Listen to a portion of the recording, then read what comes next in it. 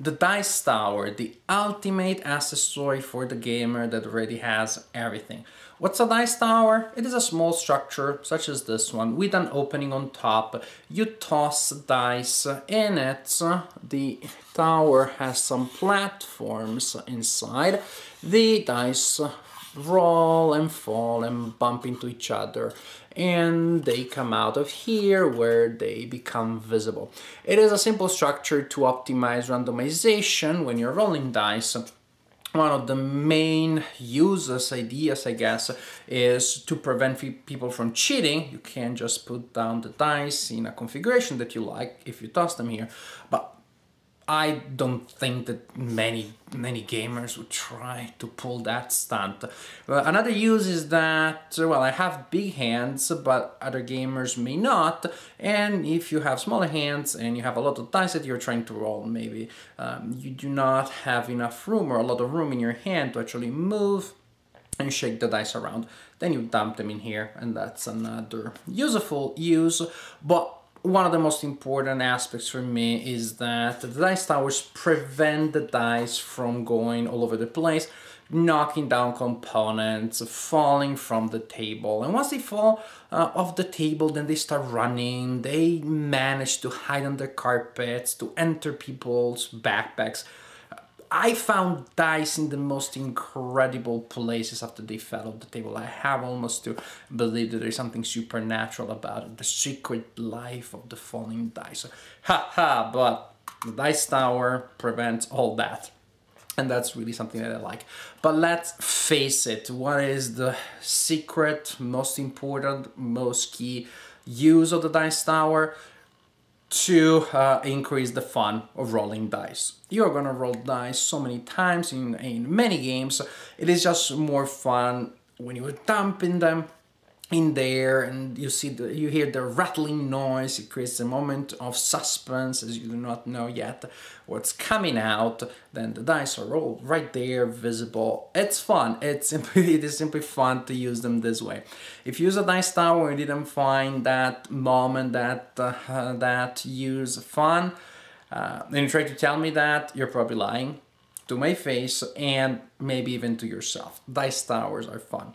In this video I'm gonna show you my humble collection of dice towers so that in case you are a gamer that already has everything and you still want something, maybe you have a little bit of an acquisition disorder such as myself have. So in case you're planning to purchase a dice tower, in my video you will see some options, different models, different takes on the basic idea of the dice tower, different ways of designing and creating a dice tower from different makers. So without further ado, let me show you some of my dice towers, and I hope that you can maybe find some interesting ideas here. We will start by taking a look at two towers that I own by the Polish maker E-raptor. They make several models of towers and they make some really big towers. The two of them that I have are indeed of the big variety. These two towers are huge. One of them is in the shape of a sort of cathedral castle. The other one, really cool, is a dragon. And again, these towers are big, which means that they're not as easy to transport if you're trying to bring them to a game event, but they look pretty spectacular when they're on the table. There's no mistake of where they are, there's no risk that you're going to misplace them during gameplay. They also have long trays with a bottom, which means that once you roll the dice, and the dice roll in, the dice are easy to recover, and also you can move the tower around the table with the dice in it in case you only have one tower. Hey, one of this should be enough for a couple of people. We only have one tower, so you want to pass it around from player to player. They look just gorgeous. But I must say probably their big size is part of the overall aesthetic appeal. Let me show you how the dragon works. You feed the dice to the dragon and the dragon poops them, I guess. Now, they look gorgeous at first sight, but I have to say one thing. They are made of wood, which is not a bad thing per se, but as you can see, unfortunately, the laser cut left some dark areas. And if you look carefully, you see how there is a sort of carving around that window, which really gives that window a nice appeal. It sort of frames the window. See how nice this looks? These little decorations here. But you don't have them on the outside. How is this possible? Because I purposely built the tower with the inside, outside, and vice versa. Why did I do so? Because yes, here you have the nice decoration which should go on the outside. You should be able to see that nice motif there. Unfortunately, I really do not like the burnt marks around the cuts, and if I put it on the outside I would see the decoration, but then I would also have all of these dark brown areas all around, which I really don't like much. So once I took it out of the box and I saw how it was done, I was faced with the choice to see the nice decorations and the burning marks, or no nice decorations, but more of an homogeneous color, homogeneous look, and I went for that look. Something similar also happens with the dragon, but the dragon, as you can see, I built it, the marks, the burn marks bother me a little bit less somehow. They also, I feel, less visible. Then it's a dragon. If it kind of looks like there's being fire around it, then it's not as bad. But as you can see, it's definitely visible here. Most gamers probably will want to paint their own dice towers.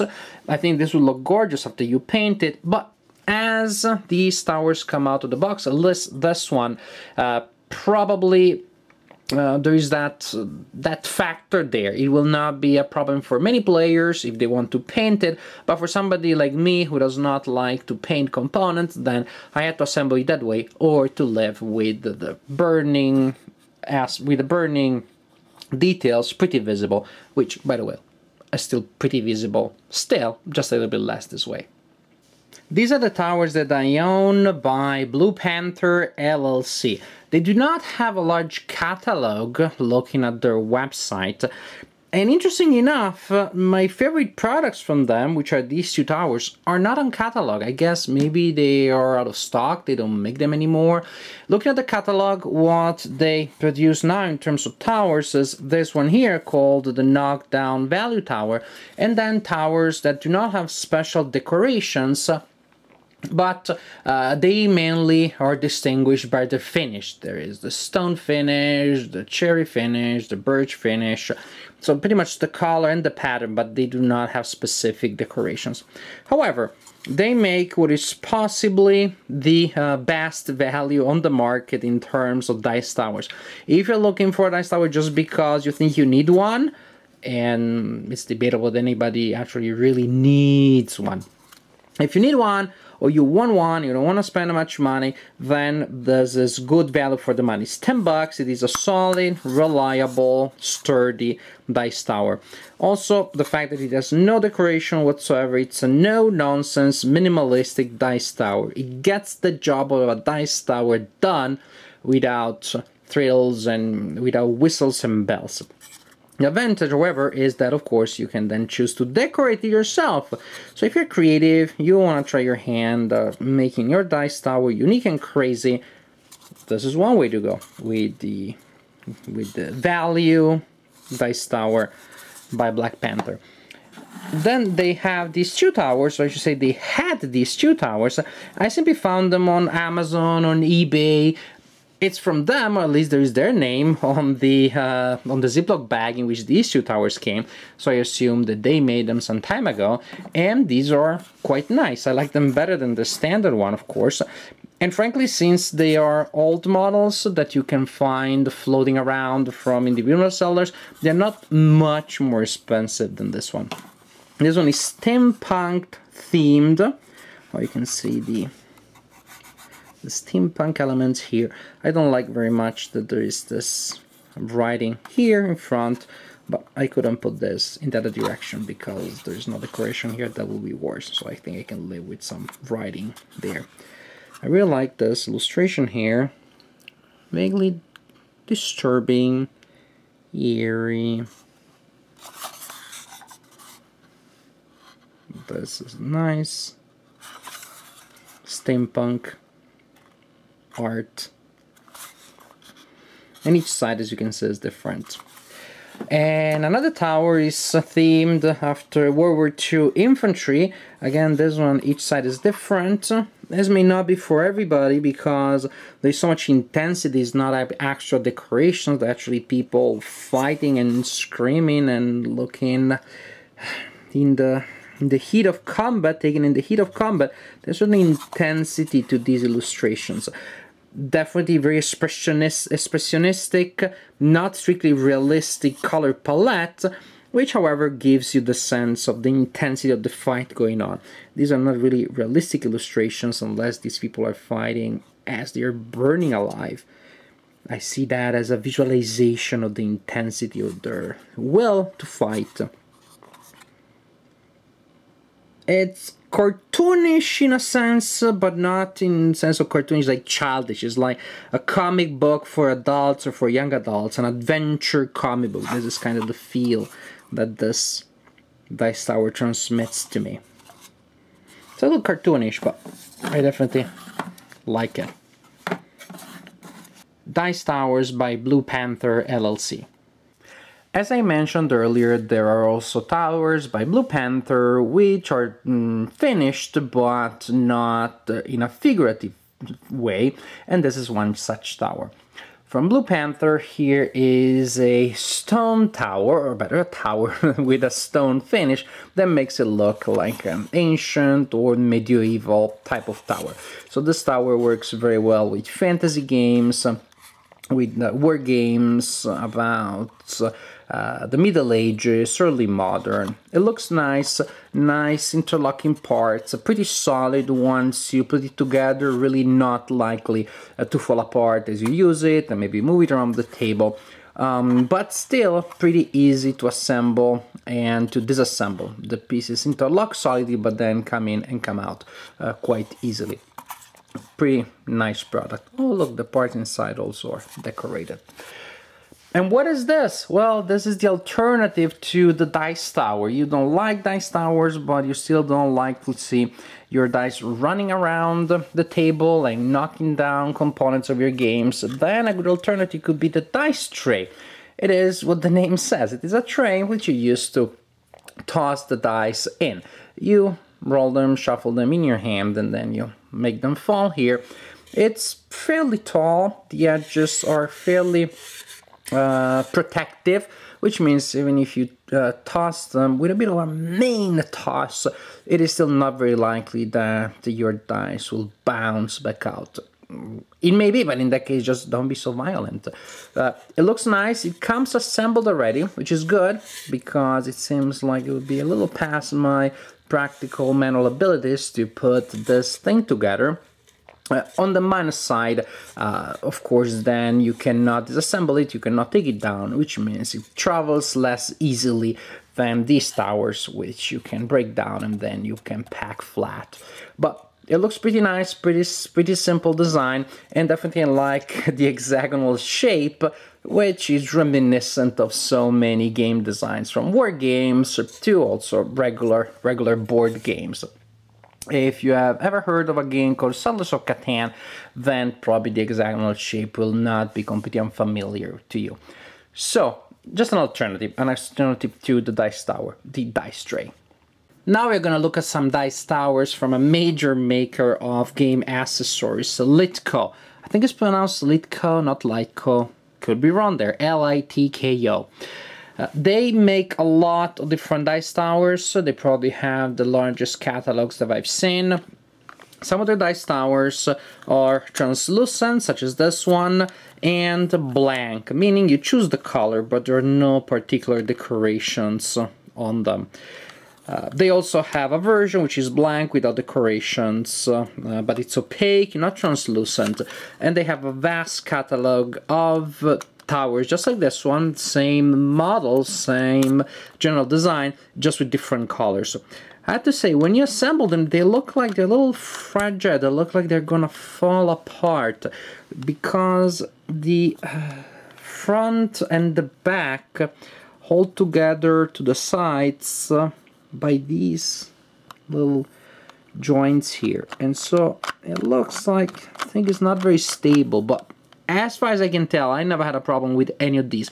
It looks like they're always falling apart. It looks like every time that you pick one up, it will fall apart in your hands, but actually that hasn't happened. Litko also has a lot of towers with themes. Some of these are, I believe, mainly intended for wargamers because they have a military theme. This one, for example, which I like very much, is Napoleonic. What is peculiar about this one that I haven't seen about many other ones is that it combines plastic translucent components with wooden components. Usually it's either all one or the other. When it comes to the wood, you can see a little bit of the laser cut that you also have in other ones. But as you can see, in this case, you can put the laser burns on the bottom and you don't see it much. Here, I turned this upside down, so actually here the back was sliding off. They're pretty, these plastic elements are pretty smooth, so if you turn them upside down, they may indeed fall off. But if you're playing with the tower normally, regularly, that shouldn't be a problem. It can be an advantage if you're planning to take the... Hey, isn't that me in the reflection? Hey, hi Marco. I guess it could be a problem. I don't know if you want to throw the tower around, but if you are planning to disassemble the tower when you're transporting it, then that would not be a problem. As for the decorations, here you have the Napoleonic themes. As you can see, the Age of Muskets idea. Since we're talking about military towers, here we have another one with pretty much similar design in terms of the way in which the pieces interlock, but this one seems to be a little sturdier, at least the front. The back also slides off easily. But again, you don't really have to do this when you're playing with the tower. And this one is themed after World War II. It can work with a variety of World War II war games. Here we have the flag of Iwo Jima in the front. As you can see, military motifs at the bottom. I think this one is mainly thought for Axis and Allies players. Here we have the Axis symbols. That's what we have on the other one side. The Allies symbols. And here we have the raising of the flag in Berlin at the end of World War II. These are really nice. This is probably one of my favorite ones, my two favorite ones from Litko. The other favorite one, but also because I like the theme so much, is the Cthulhu themed one, which probably would be thematically appropriate for half of the games in your collection, because they're just a little bit of Cthulhu in so many games, not just in Arkham Horror. And here clearly it will make you think of Arkham Horror when you see the seal. And this is it. This one is in two colors, green and purple, with the translucent sides and the plastic opaque slides inside. I think it forms a nice combination. Here, Lovecraftian symbols. The back is pretty plain with those two decorations, but not with a major illustration like you have here. And the other side here is symmetrical with this side. Keeping up with the horror theme, there is another tower by Litko that I have, which in terms of interlocking design is more similar to this one. Again, you see, you don't have these things that overlap on the sides. You have different type of interlocking, which again seems much less sturdy, but it is more sturdy in this one.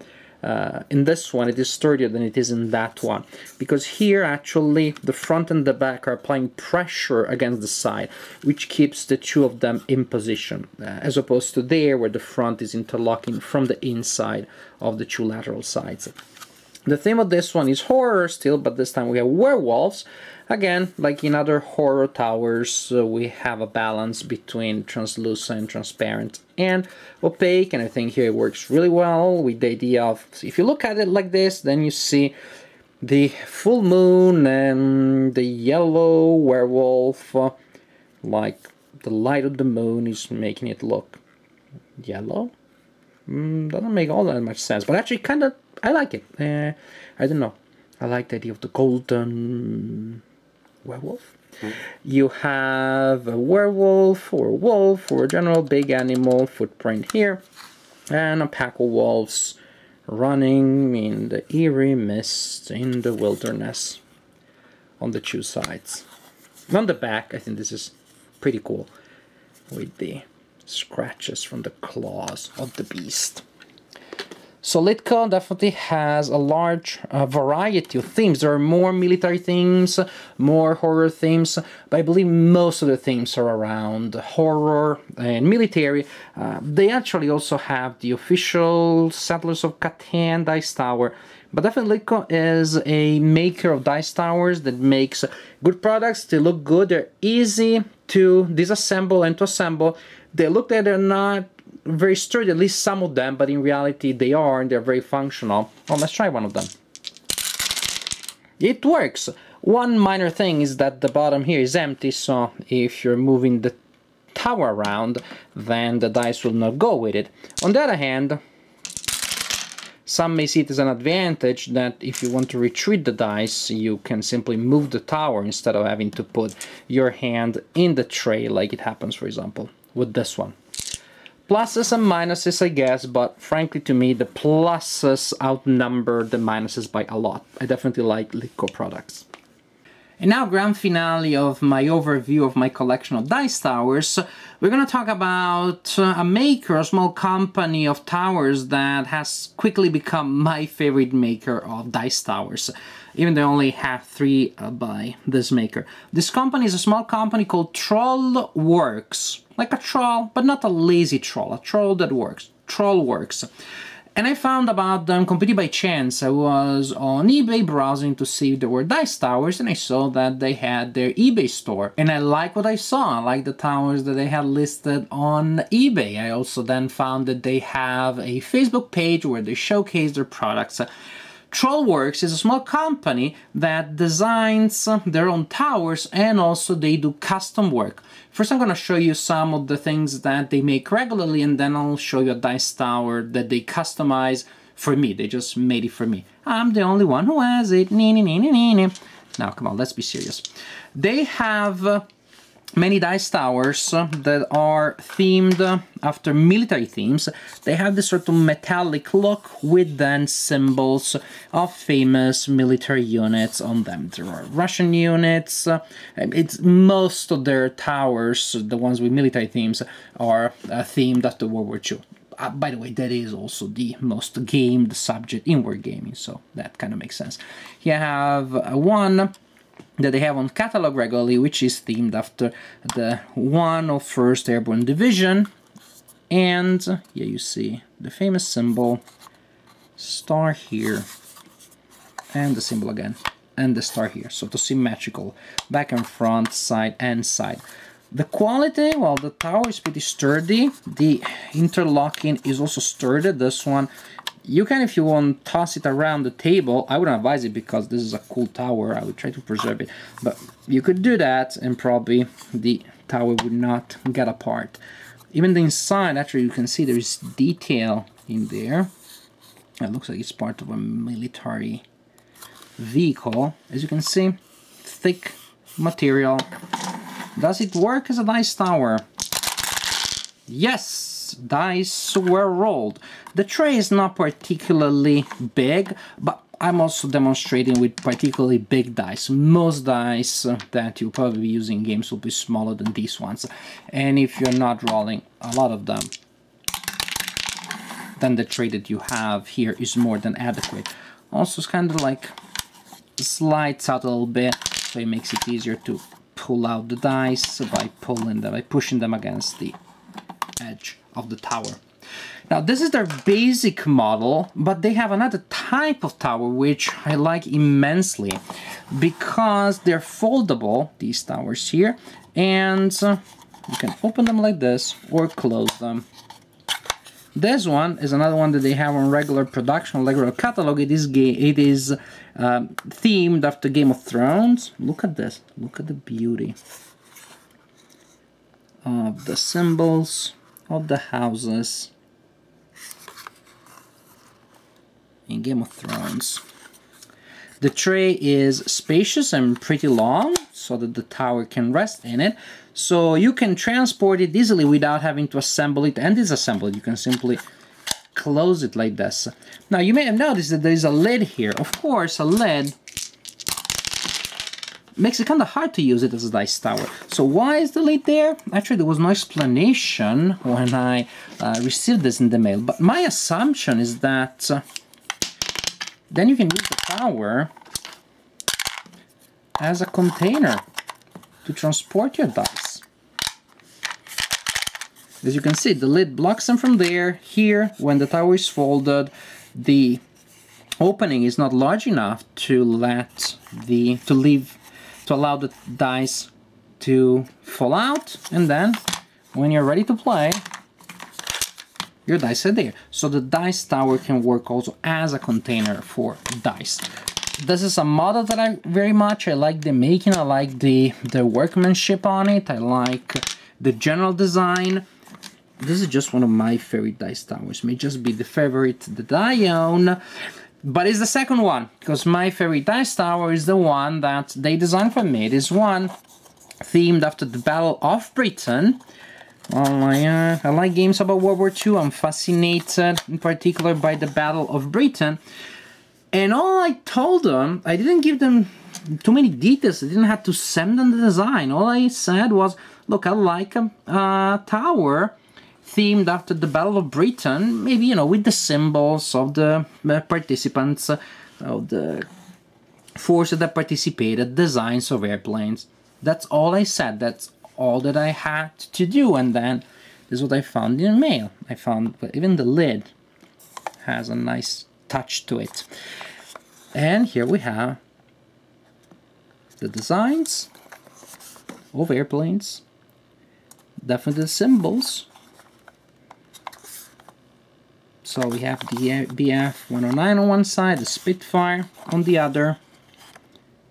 Look at this. Here we have the RAF.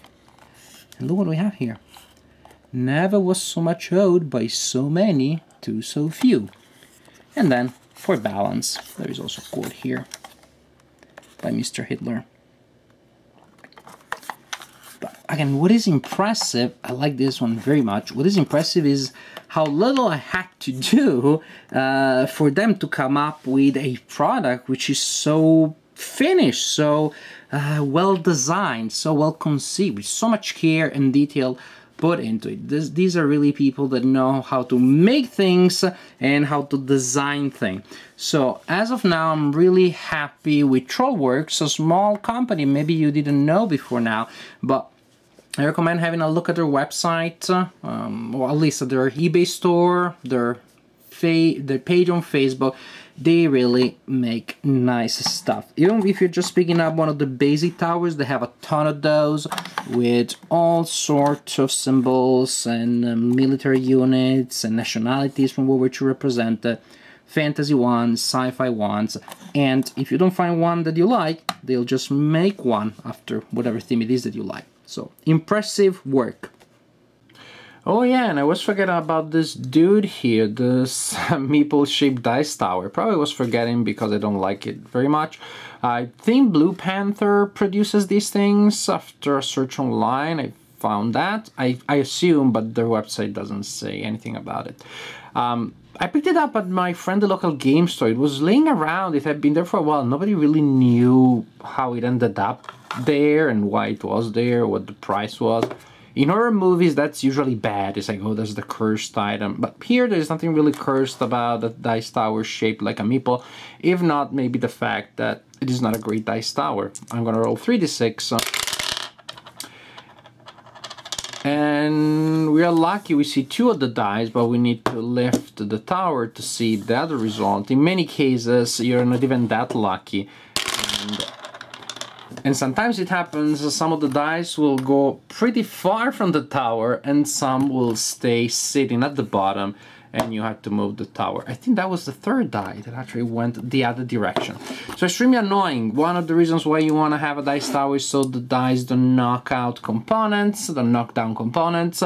And here you're gonna have dice that will go where they are not supposed to and really far from the dice tower, and some that simply sit at the bottom. So I have to move the dice tower every time to see the results. Really, really not well designed, not practical at all for gaming purposes. If you find a copy out there which is cheap and you want to buy it as a giant meeple, that I believe is the best use you can get out of this type of tower.